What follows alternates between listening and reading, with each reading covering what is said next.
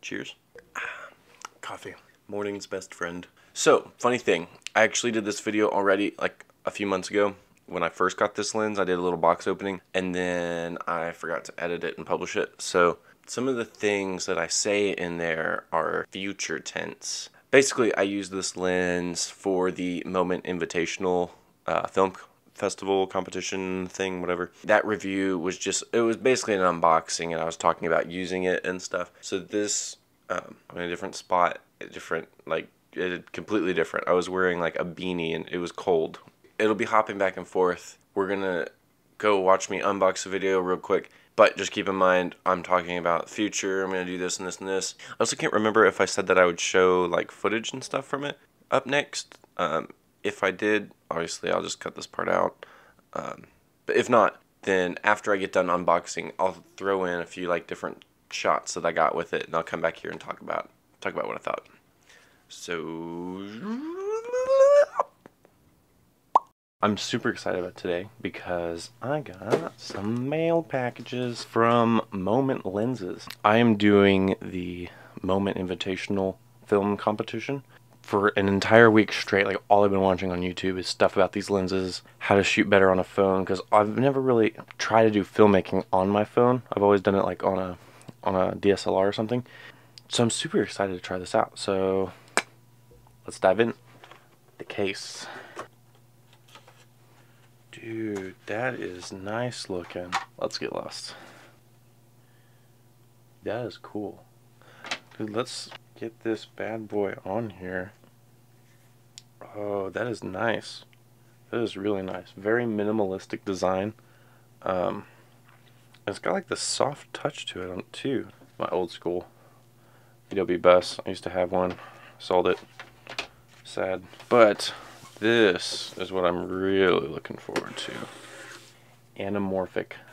I'm so excited to open this. It's kind of crazy because I kept watching like videos of people opening this, and now here I am. Oh, dang. Dang, I am so excited. I know I don't sound serious. I'm really tired actually. Oh, wow. That's like heavy. So how does this go on exactly? Like, you just... That is sick. Okay, I'm going to pause here because I still need to download the app. So I'm going to download the app real quick. Okay, so I just downloaded the Filmic Pro app. I watched a lot of videos on YouTube, and one of my friends told me that it was just a little bit better or something. I don't know. I might end up switching. Okay, let's stick this on here real quick. Oh my gosh. That is crazy. That is so cool. Oh dang, you have to pay extra for the log. Okay, so apparently I didn't know this. I don't think any of the YouTube videos I watched told me about this. You have to pay $15 extra for the cinematographer kit, which basically, I mean, it looks like it's totally worth it because you get to film in log. Okay, fine. Purchase. I'm definitely gonna have to play around with this quite a bit. I guess I should finish taking out whatever else is in here. Got a cool little carrying pouch. Oh my gosh, extremely tiny little tool thing there. A lens cap. I'm gonna go ahead and put that on there. It just scares me having it on there. That's nice. There's a little line that matches up with a line on top, and so you just make sure those align and then you're good to go.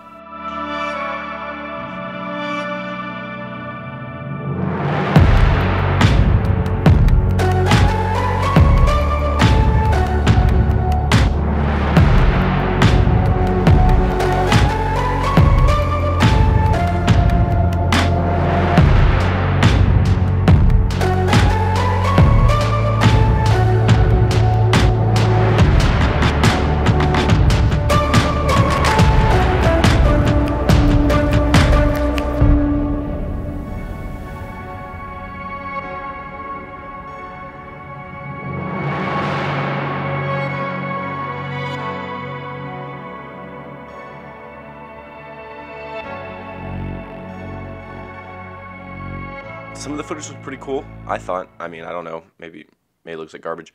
It was the first time I tried to shoot professionally on a phone, so it was a little bit challenging. Some of the settings weren't exactly what I wanted just because of the limitations of a phone, and so that was like just a whole thing to get over, you know. The phone doesn't do very well in low light. Fine. I was shooting on an I'm shooting on an A7S right now. I was shooting on the iPhone 7, so it's not even the best camera on the iPhone right now. Overall, I thought it looked pretty dope, actually. The lens, this little guy comes in this fancy little pouch. This little guy is pretty stinking awesome. I mean, well, first off, it adds just the look of your phone. I got so many people coming up to me like, dude, what is that on your phone? Are you shooting something? I've seen some people say one of the advantages to using moment lenses is you can film like anywhere and not get weird looks. But honestly, I feel like you get more weird looks filming on your phone than if you were to have a camera. Because people see you on your phone and then they're like, what is that thing attached to that guy's phone? And then, like, I had several people come up to me and ask me what it was.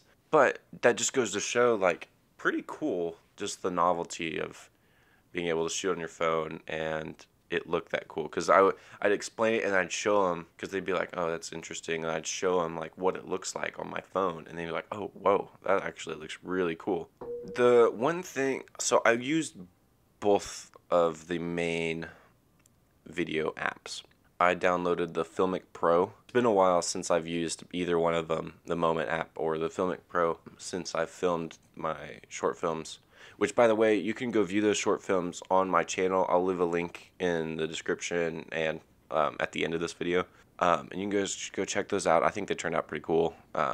Anyway, I didn't win, but it was still really fun to do. Just the extra app purchases. I didn't see any reviews that told me I would have to buy extra stuff in the app. Kind of irked me a little bit because I'd already paid like 15 bucks or something for the app itself, and then you get in there and you have to pay like another 15 bucks, so it ended up being like $30, give or take. I can't remember exactly how much it is. I'll look it up and put it like on the video somewhere. So that kind of made me mad. And then I had, which this may have been user error because I was still trying to learn the app and everything, some issues with it. A whole reason to use these apps is so that when you're moving the camera, it doesn't change the exposure like the default camera app does on your phone. And I was having so many issues with it where I thought it would be locked, like the exposure would be locked on my phone, and then I would pan with the subject, and it would, like, I'd get these weird flickers. And I'll show it right now. You can see I'm walking with Noah here in this office, and it happened a lot in the office for some reason. I think I saw some other places where it happened too. It's subtle, but it's also not, if that makes sense. It's like, it just doesn't look good. I don't like it. And we weren't able to reshoot or anything, so I just had to live with it, which really irked me. And so then I started using the Moment app, and the Moment app, I feel like, was a little bit easier to learn. It seemed to work pretty well. When it worked, I guess I should say, I had so many issues with this app crashing. Like, I would turn it on and it would come up and it would crash. Or I'd turn it on and it would come up fine. Oops, sorry. I'd turn it on and I'd start recording, and then it would do something weird and it would just crash in the middle of recording, which is definitely not good. That was a while ago, I say a while ago, it was several months ago, and they just came out with a new update, and I haven't messed around with the new update yet, so that it might, hopefully that's fixed, because that was really, like, not good. And I actually got selected to be on the Moment app's Slack team for the new beta for the new app. But what sucks is I got selected and I got super busy at work, and so, like, I just didn't have any time to get on there to deal with, writing stuff and everything. So, Moment people, if you're watching this, I'm really sorry. Like, I really appreciate being selected. What else about this lens is great? I mean, just the build quality in general is very, very solid. One thing I do have a problem with, I wish they would give you something to cover up this back part. Because what I found, it already has dust in there. It scares me to clean, because I don't know how in the world you clean it. First off, like, I guess with a Q-tip maybe? I don't know if the camera's focusing or not, but that's just open to the glass on the inside. Like, that's just a hole. So I wish they would have either put a piece of glass over this that would have protected it that you could clean, or given you a cap on the back. Because they have this nice cap on the front of it. I don't know why. I guess you could use tape, like gaff tape, but then you have to like worry about it sticking or not, or getting the tape itself getting dirty. I don't know. I may do that anyway. It's a decent idea. But they have this little carrying pouch. I mean, it's just still, it would be nice to have a cap on the back regardless. I would like to try out the wide lens next. The wide moment lens. Because it looks like it would be really good for vlogging and stuff. This one, I don't know how good it would be for vlogging. I mean, it's wide, so that would be good. But I feel like it's just a little too extra. You know what I mean? For vlogging. Anyway, I hope you guys liked the review. If you do, like and subscribe. I hate asking that because I feel like a YouTuber or whatever. That's dumb. But it would be kind of cool to get some likes and some subs on this. I want to do more reviews, so this is kind of my first review in the bag. I don't know how well it is or how well it's going to turn out, but it's kind of fun. Yeah, like I said before, I'll leave a link in the description and at the end of this video to go check out I did 2 short films using the Anamorphic lens. I think they both turned out pretty good. You let me know. I'm hoping to do more on the channel, so hopefully I'll have some more stuff coming out. There's a lot of different stuff. I got some funny skits. I got some documentary stuff. I got vlogs, grab bag, you know what I'm saying.